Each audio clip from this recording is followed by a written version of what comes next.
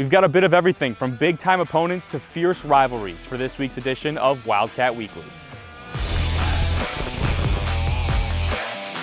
Men's soccer kicks it off on Friday at 3 o'clock against Northwood on the NMU soccer field.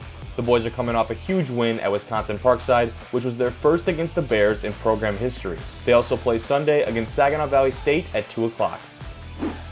Hockey is back in the Berry again this weekend for 2 games, the first of which is an exhibition game at 6:30 on Friday night against the U18 USA National Development Team.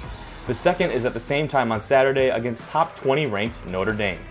The biggest game, though, is taking place right here in the Superior Dome on Saturday when the Wildcat football team hosts Michigan Tech and they play their annual game for the Miners Cup trophy.